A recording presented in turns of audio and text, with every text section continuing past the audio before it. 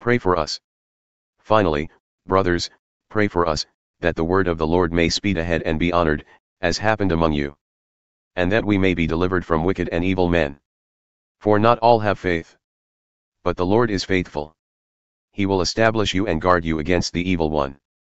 And we have confidence in the Lord about you, that you are doing and will do the things that we command. May the Lord direct your hearts to the love of God and to the steadfastness of Christ. Warning against idleness. Now we command you, brothers, in the name of our Lord Jesus Christ, that you keep away from any brother who is walking in idleness and not in accord with the tradition that you received from us. For you yourselves know how you ought to imitate us, because we were not idle when we were with you. Nor did we eat anyone's bread without paying for it, but with toil and labor we worked night and day, that we might not be a burden to any of you. It was not because we do not have that right, but to give you in ourselves an example to imitate. For even when we were with you, we would give you this command, if anyone is not willing to work, let him not eat.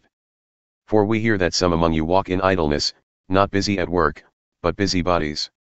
Now such persons we command and encourage in the Lord Jesus Christ to do their work quietly and to earn their own living. As for you, brothers, do not grow weary in doing good.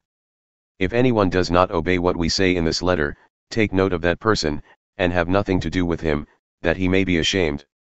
Do not regard him as an enemy, but warn him as a brother. Benediction. Now may the Lord of peace himself give you peace at all times in every way. The Lord be with you all.